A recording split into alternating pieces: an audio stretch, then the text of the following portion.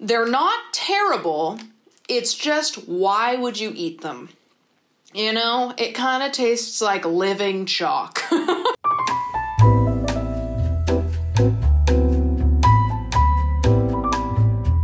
Hello everyone, welcome back to my channel. Thanks so much for being here today. Today's video is gonna be fun because I came up with some questions for what I'm calling the Valentine book tag. I might change that name. I was thinking maybe like the Cupid book tag or something. I don't know. I basically was thinking about the romance genre and romance reads as one does in February. And I was like, you know what? I kind of want to make a video talking about romances I'm excited to read in 2022. But that's not all I want to talk about.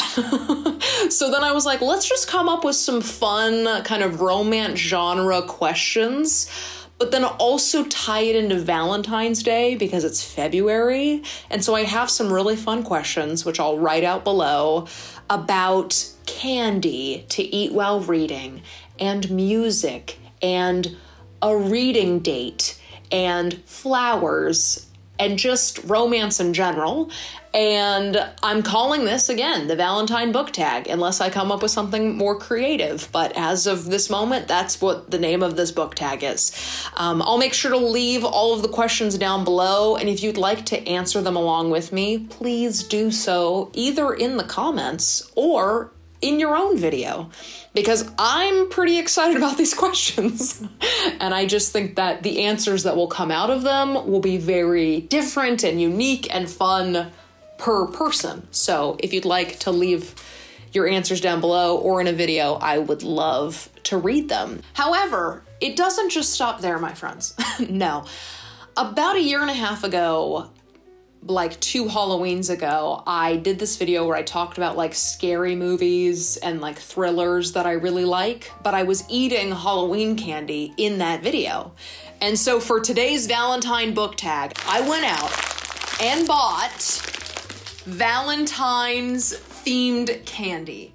So this is all like February heart-shaped little shits, and I'm so excited to try them because so many of these I haven't tried, and I'm excited to see how they taste. So I'm gonna go through the questions, have some candy, answer them. Hopefully you answer them alongside me, but that's what this video is, my friends, and I hope you enjoy. So let's pick a candy and a question and get right to it.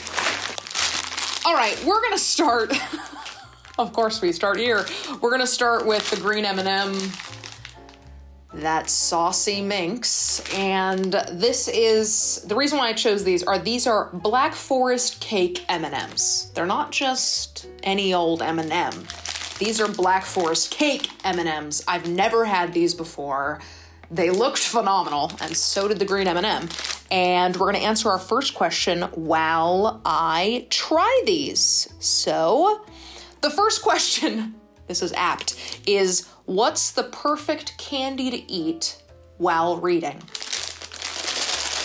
It comes in Valentine colors. Do you see this? Pink, red, and white. Super cute. I don't know if you're seeing this at all. But let's try this first and then I'll answer. Totally. Those are so good. They're so good, I'm gonna put them to the side. Those are excellent. So to answer this question, what's the best candy to eat while reading? I'm gonna go ahead and say not the Black Forest cake M&Ms. Just, oh my God. I did not like those. Anyway, perfect candy to eat while reading. So I'm gonna go with Sour Patch Kids, #1, because they're my favorite candy ever.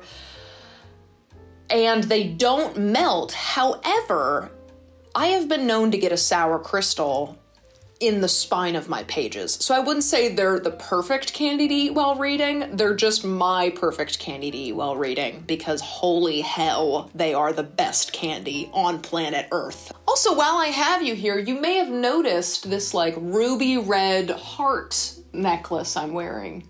Perhaps I'm too far away. Just trust me, it's gorgeous. And you might be asking yourself, where's it from? Maybe not, but it's from Ana Luisa, which is a jewelry company that I have a necklace with. I have a little hand gold necklace with. And right now, everything on their site is on sale because of Valentine's Day. And jewelry is a wonderful gift to get so many people for Valentine's Day. So if you would like to get my necklace at a discount, or really anything else on their website as a discount, including this heart necklace, you can do so. I'll link my necklace down below, but everything's on sale if you want anything else. It's on sale. Beautiful Valentine's Day sale. Anyway, let's get to the next question, and that is, what's a song that reminds you either of a specific romance novel or character, or just your most romantic song, right? I was trying to pick one that's like specifically about a book or a book character, but if you just have like a super romantic song, please share it, because Lord knows I love romance, whether in my real life or in fiction, but I just love romance and I love sad and sappy songs. So just give me all the suggestions, please. But I'm thinking my answers for these are two very specific answers. The first song that reminds me of a romance is this instrumental song called Izakaya, and I'll leave the name and the artist right here so you can check them out. I found this song maybe 2 years ago, and about 2 years ago is when I found The Kiss Quotient, the romance novel. And so I listened to this song back to back to back. I think I actually put it on single repeat while I was reading The Kiss Quotient. And so it's all I listened to. And it reminds me so much of that book because it's on my reading playlist on Spotify. And I've just been listening to it for 2 years. And yet The Kiss Quotient is the song that pops into my head. The second answer, you know, you'll understand when I say it. If you've been there, you've been there. So journey back with me to like 2008, please. Like, let's get Miss Frizzle on board and let's journey to the past. 2008-ish, I'm reading New Moon for the first time in my life, and I am a wreck. I am devastated for what is happening in New Moon. And the thing that got me through it was Evanescence. Is there anything more perfect than that, right? Evanescence and New Moon just somehow work. It was just the album Fallen, like with the big blue head, like the big blue album cover. That was the song for New Moon for me. And so whenever Evanescence comes on, whether out in the world or by my own decree, it transports me back to a time when I was journeying through New Moon for the first time and just crying my eyes out. So there's that answer. Let's now choose another candy. I'm gonna go with the Hershey's Kisses in the flavor lava cake. So it has some meltage going on, and I've never had these. All right, the packaging is super cute. Are you seeing this cute little heart? Oh my God, I know I'm gonna like this. Holy shit. Ooh, ooh. That was divine. Those lava cake kisses are amazing. Next question is, if you were going on a date to read with someone, and that doesn't have to be romantic, although it can be, a romantic date, a best friend date, a family date, like maybe you're going with your sister somewhere to just read in the sunshine, where would your perfect reading date take place? And let's just not stop there. I'm gonna say pick any place in the world. So if your answer is like, wow, a really romantic reading date would be like in one of the fields next to the Eiffel Tower, that's a great answer. And if that's your answer, awesome. I'm glad I read your mind. So you can pick anywhere in the world, or you could keep it more kind of generic, just kind of like a more open-ended, broader answer. So My kind of grand idea, like if I could travel anywhere right now, I think a beautiful reading date would be in Ireland, at the Cliffs of Moher. I've been there, and I'll admit it probably wouldn't be a very relaxing reading date because the wind would be trying to rip the book out of my hands, but it would be beautiful all the same. So I'm going to say Ireland for my kind of grand answer, and then for a more attainable answer, I think going to a more secluded and cliffside beach. So I'm specifically thinking kind of Carmel or Big Sur with like a really cute picnic blanket, some sliced strawberries, some Sour Patch Kids, and a new favorite, these lava cake kisses. Next one, we're gonna do create a bouquet based off of your favorite romance or your favorite character in a romance, or maybe just your favorite book. If it's not a romance, that's totally fine. It could be for a fantasy you love or a thriller you love. But I'm gonna create a bouquet for, are we surprised? We're not, The Hating Game. We gotta have red roses in it, of course, because there are literally red roses in the book, but also because of the red lipstick. Then we're gonna go with some traditional baby's breath, just because I love baby's breath, and I think that's very Valentine's Day.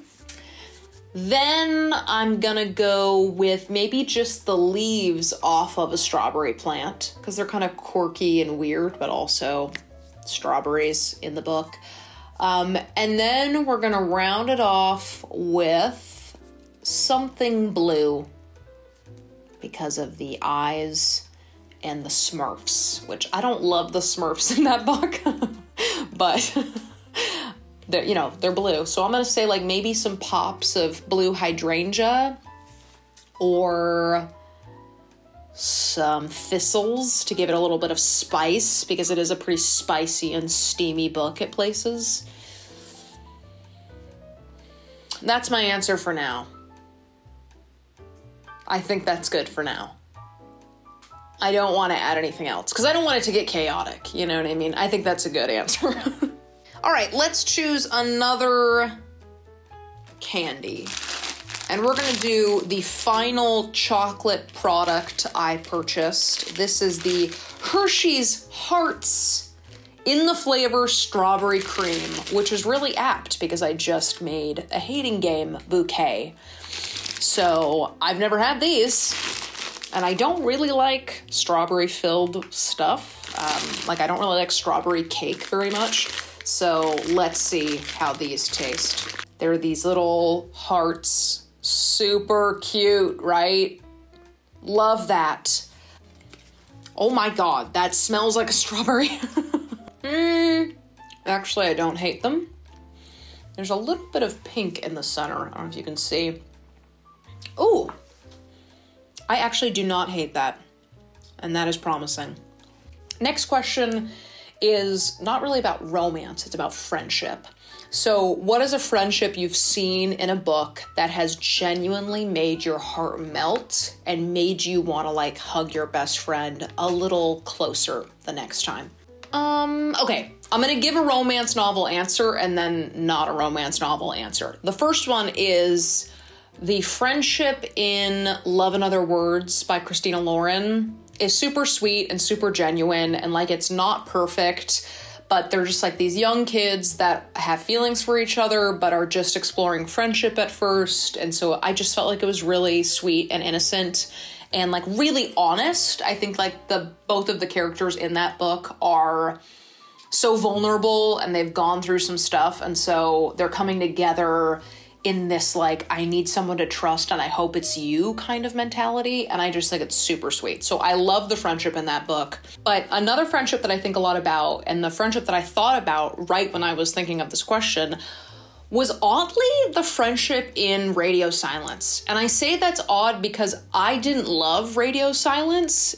I just didn't click with it as much as I thought I was, or as much as I thought I was going to, and yet the friendship in that book just felt super genuine to me because it's not perfect, and they have a kind of instant connection as friends, and they're like really leaning into it, and yet there is a lot of miscommunication and kind of awkwardness and not really knowing like what the other person is thinking, because friends aren't perfect, and there is going to be tension and there is going to be miscommunications. And I just really liked that and appreciated that Alice Oseman was able to capture that so well. So there we go. The next question is, what romance do you not necessarily need a whole sequel for? You just want to check in with the characters. And for this one, I knew the answer immediately, and that is Honey Girl.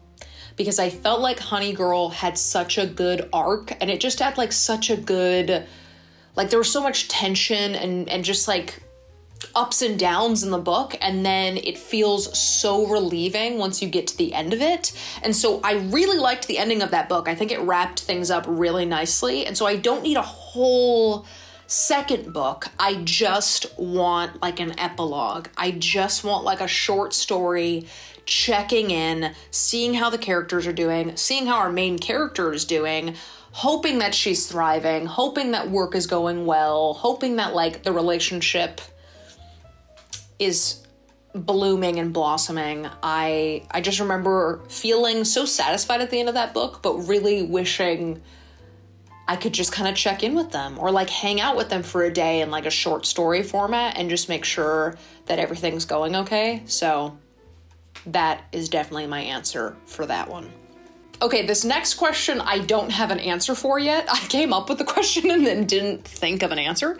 So I'm going to try a candy while I think about it. But the question is, what date from a book or movie do you wish you could go on yourself? And I said or movie because I feel like I visually remember certain dates more than I remember how they were written in books. So like I remember the romance and the overall structure, but I can't remember the specific dates.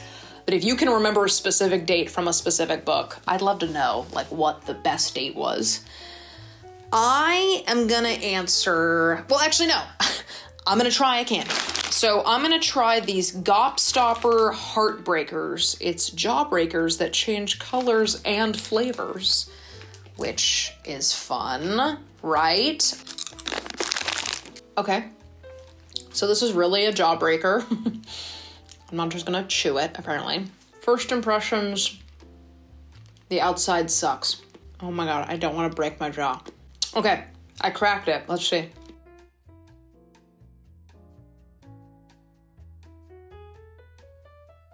Okay. My first impressions on the Gobstoppers is they're not terrible. It's just, why would you eat them? You know, it kind of tastes like living chalk.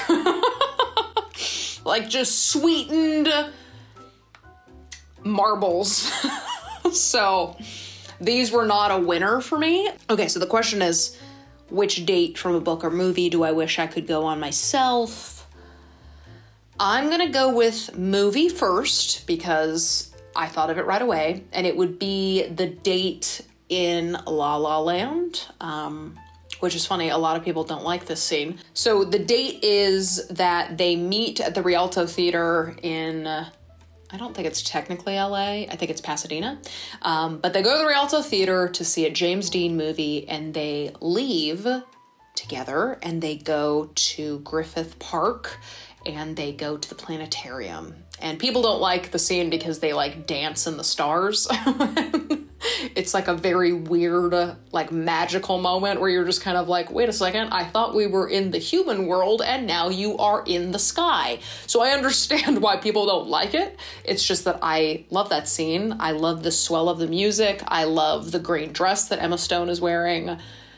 And I just think it's like a super cute date to go on. Like you go to a movie and then you go to a planetarium. In what world? And then apparently you skydive through the stars, which is just magnificent.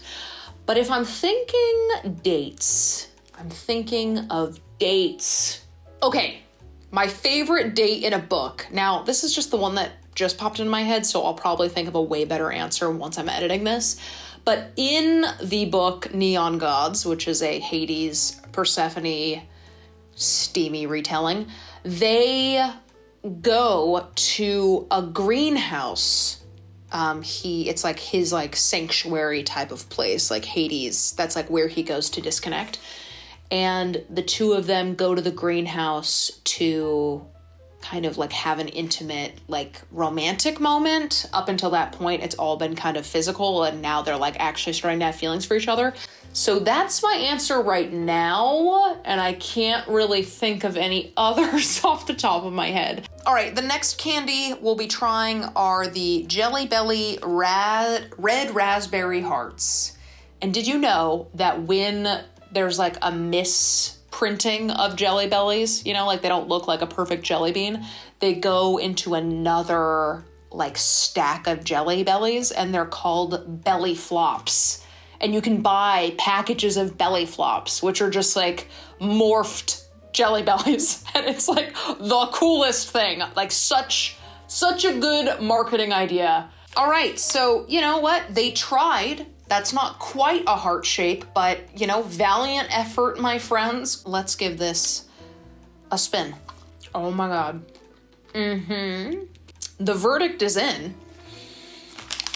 These are amazing. Wow. Yes. All right, the sun is setting, so I'm sorry that the lighting is so weird. I just turned on another light. Hopefully this looks all right. The question is, favorite nickname from a romance. So of all the romances you've read, what's one of those nicknames that has just really stuck out to you? So like Honey Girl is one of those. My favorite nickname from a romance is from a romance that's not out yet, but it's Book Lovers by Emily Henry. And in that book, the other love interest calls the other character My Shark. I remember when I read My Shark, I actually started tearing up because I was like, that was perfect for this moment. That was excellently done. This nickname is so cute, and it came at just the right time. So that's my favorite nickname from a romance novel. All right, and then for the last candy and the last question, because the sun is truly setting now and I don't want to like completely run out of light, but I'm gonna assume I'm gonna love these, but it is the Sour Patch Kid Message Hearts editions. So I think these are gonna taste like regular Sour Patch Kids, but they're gonna be in heart shapes, and that's literally all I could ask for. So let's try this. Oh my God, I was so wrong, and I'm actually mad about it. What the hell is this? Ew! They're like chalk hearts. They're like the regular, what are they called? Conversational hearts? What are those called? They're just like what are those called? They're like the heart candies that you get at Valentine's Day that like have the little messages on them. Oh my God, I'm so mad. I thought they were regular Sour Patch Kids. Ugh, they smell horrible. Okay, let's try this. I'm trying the pink one. Oh my God, that's sour. Holy God. I'm trying a yellow one now. Oh my God. Okay, those are sour, but I don't like them. I wish they were regular Sour Patch Kids, but actually maybe it's a good thing because I won't be tempted by them. I could literally throw them away right now. That's how much I don't like them, but I'll keep them. I'll keep them. Okay, so my review on these, they suck. These suck. These are so bad.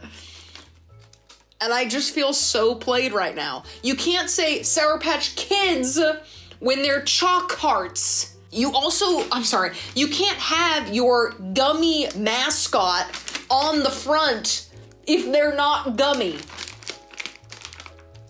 Oh, I am so angry. All right, and then the last question is most anticipated romances of this year. And I can do a whole video on these because I probably have like 25 romances that I'm super stoked about in 2022 that I just think are going to be phenomenal. But I'll just give you a few right now, and if you would like a longer version, totally happy to do so. I actually took some screenshots of some romances I'm really, really excited about. Okay, this first one, Bet on It. It's like a bingo romance, and I think the cover is sensational. I love the cover so much. And Talia Hibbert, love her, she blurbed it, hot, yes, sweet, love, and utterly unique.